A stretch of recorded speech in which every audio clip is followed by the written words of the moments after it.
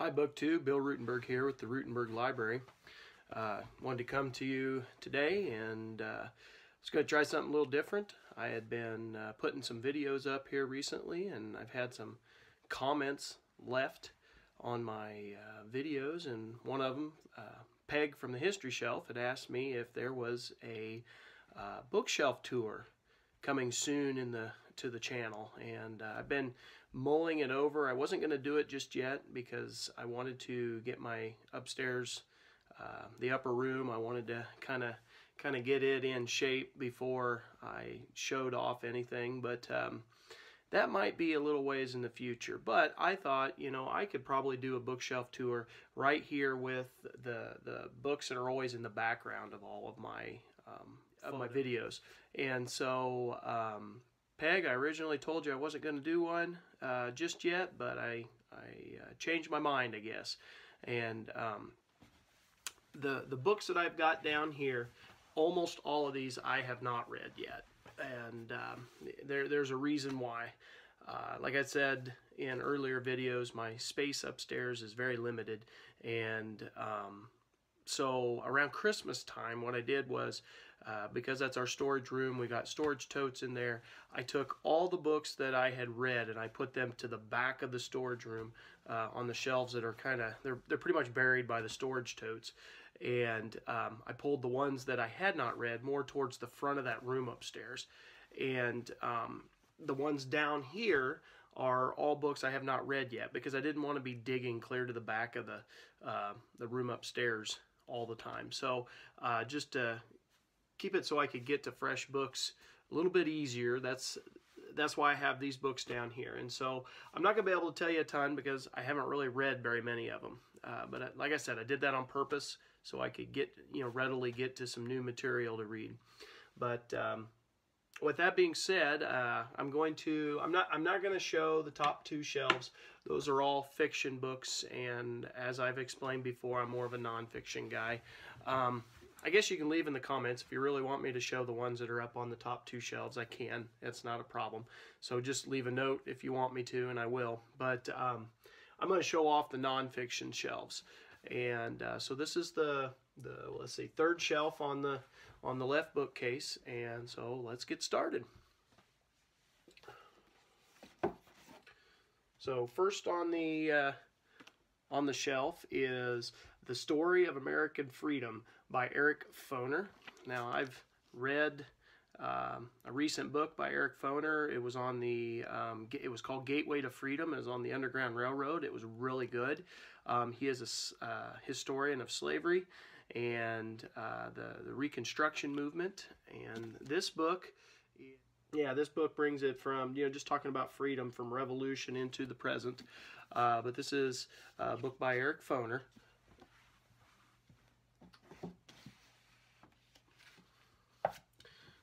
Next book in line is A World Undone, The Story of the Great War, 1914 to 1918, and that is G.J. Meyer.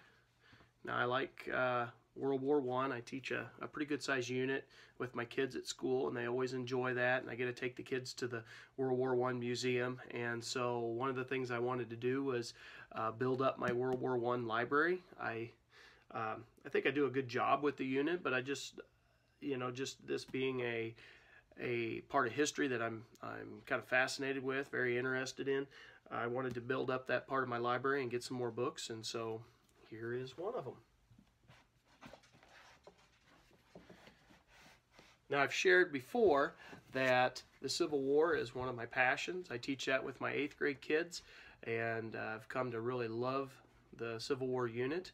It's just all kinds of complicated going on in the nation, and anyway, this book goes right along with that whole issue. The State of Jones, the small southern county that seceded from the Confederacy, by Sally Jenkins and John Stauffer. And this book, if you remember, not that long ago, they made a movie out of it, and it was a pretty good movie. I have read part of this book. I have not read the whole thing. I had gotten it from the library, started it, and then put it down because I got busy, and then took it back to the library. And I thought, you know what, that was a pretty good was a good movie and pretty good stories. You know, I didn't get very far, but it was pretty good to the point that I got. And so I went ahead and bought the book myself, so I would have it in my collection.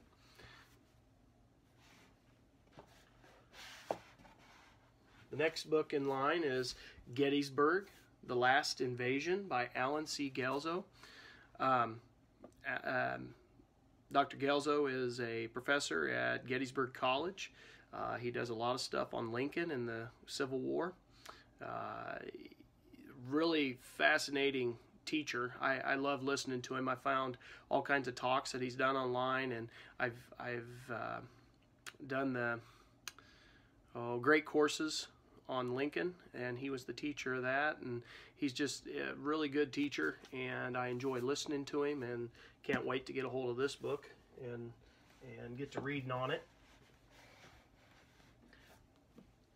Here's a book that I found in St. Joe at one of the bookstores, A Diary from Dixie, Mary Boykin Chestnut, and of course that's one of the better diaries from the Civil War, and I think that'll probably be a pretty fascinating read. Definitely from obviously a Southern point of view, but a little bit different than my belief system, and it'll be interesting to read that.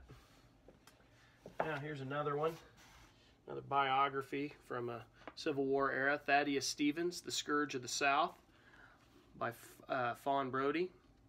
Now I'd read another book by Brodie that was on Thomas Jefferson. That was a very good biography, and I'm hoping that this one's going to be the same. I'm guessing it'll be good, just like the Jefferson one was. But again, Civil War, it's fascinating. Matter of fact, this whole shelf is full of Civil War stuff. This is Essays on the Civil War and Reconstruction by William A. Dunning.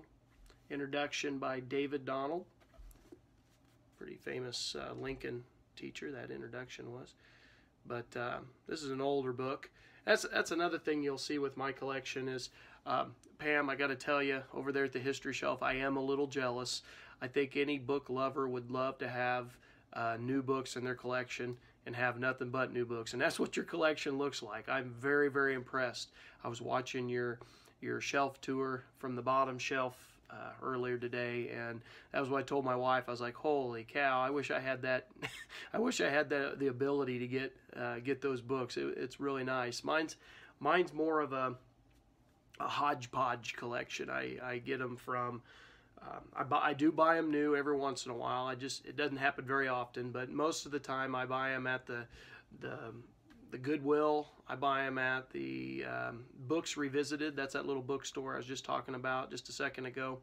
I buy them at just several used books, and they're hardly ever new. I guess that's the long and short of it.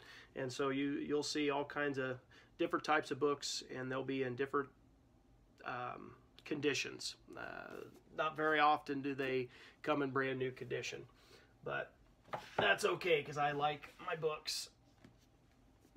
Here is Revel in Washington. My mother had actually found that book for me. Revel in Washington, 1860 to 1865 by Margaret Leach.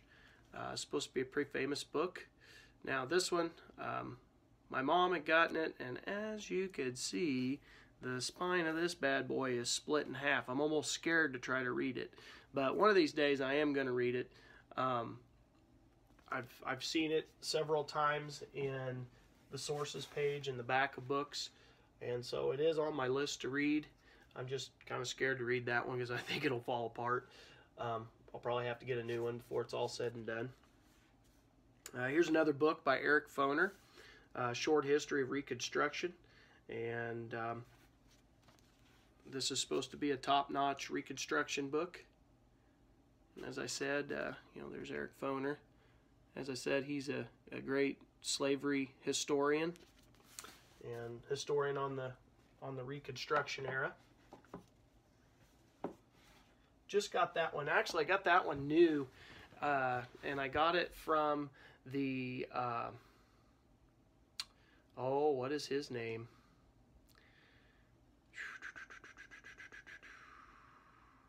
Here's A People's History of the United States.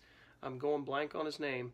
Howard Zinn. Yeah, Howard Zinn, his website. And I taught a little lesson in class, and I sent in to his website, and they gave the book to me for free. That was pretty awesome. It was brand new. So anyway, here's a book, For Cause and Comrades, Why Men Fought in the Civil War by James McPherson. Says this was the winner of the 1998 Lincoln Prize.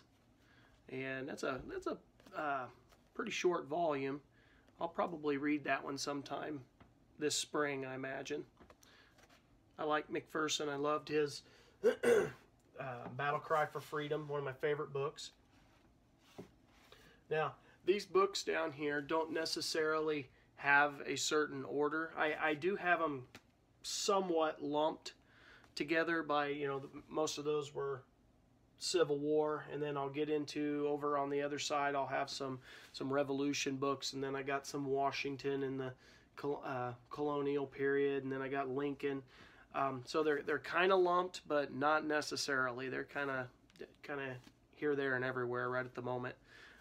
When I had my library before, I had them all sorted by author, and the ones that I had not read, and I had them by author, last name, from, you know, A to Z. And then what I was starting to do, because I had a little bit of room to do it upstairs, so what I started to do is, as I read the book, I would go find the call number, and the ones that I had read were in another part of the room on a different bookshelf, and I'd started putting them in order by the Dewey Decimal System. Yes, I am a nerd. I can't help it. But that became kind of hard, like I said, when everything got moved to the upper room when we had my youngest daughter, and I lost my upstairs library room. Kind of became hard to keep things sorted, but that's okay. Someday I'll have it again. But next book on the list is Seeds of Discontent, The Deep Roots of the American Revolution, 1650 to 1750 by J. Revel Carr. I love that painting on the front. That's pretty cool. But that looked like a good book. I got that one at Books Revisited. Excellent. And Books Revisited is basically, it's hooked onto the St. Joe Public Library, and when they go to sort through their books and discard them, they send them down there, and you can get paperbacks for $1, hardbacks for $2. And the great thing is, those books that they get rid of, a lot of times, at least the nonfiction anyway, they are in almost brand new condition. They have hardly been touched. And I mean, it's not like getting them at the Goodwill and stuff, where sometimes they get kind of beat up and they're smelly and stuff like that. The ones that are coming out of that library are usually in really, really good condition. And they also have a lot of people who donate books to that, to the Books Revisited, and so they get a large variety of different types of books in there. And I like going in there because you never know what you're going to get, and just kind of neat. Anyway, next one on the list is The Beard's New Basic History of the United States by Charles A. and Mary R. Beard. This one, I do believe, it's another library book. Yeah, and I got this from our high school library when they discarded it. I was like, holy moly, that's a book that I see in the sources page on a lot of books. Here's one I bought brand new myself. Matter of fact, I haven't even taken the sticker off. I probably ought to do that. But Friends Divided, John Adams and Thomas Jefferson by Gordon S. Wood. And basically, you know, it's kind of funny. I was reading some stuff by Joseph Ellis, and he kept talking about the letters between Jefferson and Adams. And I quite literally said, man, I wish somebody'd write a book based on just the letters. And I thought, man, that's something I should try to do. And then, sure enough, within the next couple months, Wood came out with this one. I was like, geez Louise, I'm always late. Can never think of anything fast enough. But anyway, this I'm sure is going to be an awesome read. Very excited to read that one. Next book on the list is Joseph Ellis's American Sphinx, The Character of Thomas Jefferson. And I have read that. It's been a while since I read it, but it was a really good book. Won the, what is that? The National Book Award. And I really like Ellis. Ellis is a top-notch historian. And he writes in a way that the American public will read it. I mean, it's not he's academic, but he doesn't write academic. Like, it doesn't go over everybody's heads, and it's very friendly. They're what I'd call friendly reads, where everybody would like them. So when anybody's ever asking for a book suggestion, like I have a teacher at school I've been working with that he's been asking for suggestion of books, and I've been just giving him Joseph Ellis to read left and right, because I know that most people will enjoy his reading. Now the next one I got is kind of a doorstopper. It is a, geez Louise, it's a 655 page book. But I found this one, where did I find this one? Was this one at Books? I think this might have been a Books Revisited also. But it's The Memoirs of My Life, John Charles Fremont, Explorer of the American West. And it is a beast. Look at that cover, isn't that cool? And we talk about John C. Fremont when we talk about the elections right before the Civil War. And so I thought, man, that'd be a good book to grab, and so I did. And I got my money's worth because it's heavy. This was a book I got with my Christmas money, A People's Contest, The Union and Civil War, 1861 to 1865, by Philip Paludan, or Paladin, Paludan. I'm not sure how to say it, actually. But I've seen that one. Sorry about the glare. I've seen this one in the back of the sources of books, and so I wanted to get that. And then I've got The Rise of Theodore Roosevelt by Edmund Morris. This is a trilogy, and this is the first book of the trilogy, winner of the Pulitzer. Pretty sure it was this book, not the author, but the book itself. I mean, obviously still the author, but it wasn't for another book. I'm pretty sure it was this one he won it for, but that's supposed to be a good one. It's pretty hefty itself. And then I've got the second book in the second volume in the series, Theodore Rex by Edmund Morris. And I've come to really enjoy reading Theodore Roosevelt. I'm super excited about the presidential library that they're getting around to building up in the Dakotas. I got a teacher friend and we're going to go up and take a look at that, and we're pretty excited about that. And then sticking with Teddy Roosevelt theme, here's a book, Panama Fever, The Epic Story of the Building of the Panama Canal by Matthew Parker. Now, this one, again, I'm not real sure. I think this might have been a Books Revisited also, but it looked really good. When I was teaching United States and World Affairs, so basically foreign diplomacy of the United States. I was teaching a class on that, and one of the things that I kind of centered in on to begin with was Theodore Roosevelt, because he kind of put us on the national scene. And that Panama Canal was pretty interesting when I was learning up on that. Didn't sound right. When I was teaching myself a little bit more about that, I found that to be a very interesting topic. Here's another one, The Era of Theodore Roosevelt, 1900 to 1912, and this does not have a dust jacket, but by George E. Mowry. And again, no dust jacket, sorry about that. And then we're down to the last two. Now this one was from the public library. They were getting rid of it. And it's called Know Your Ancestors, A Guide to Genealogical Research by Ethel Williams. Now, it's quite a bit dated, but I really like genealogy stuff, and so I have a whole collection, like 2 full shelves completely loaded with genealogy stuff, and a whole cabinet full of my family stuff upstairs, and so this kind of just went right along with that genealogy collection. It's very interesting stuff. And then here's the last one for this shelf, The Way It Was, 1876. And this is from Susan Hilton. It's kind of got an interesting cover to it. Very colorful. Kind of unique. And I think it's just all around the year 1876. This was another discarded book. I picked it up because it looked interesting. I have a lot of troubles throwing books away, and so if it looks halfway interesting, I usually end up keeping it. much to my wife's dislike. But anyway, this BookTube is the first of the shelves that I will be filming. I'll film the rest of them slowly but surely, and I'll get them out there so you can take a look-see, and you tell me what you think. Tell me if I did okay with all my books or if I didn't, and yeah. So you have a great night. Till next time. Bye.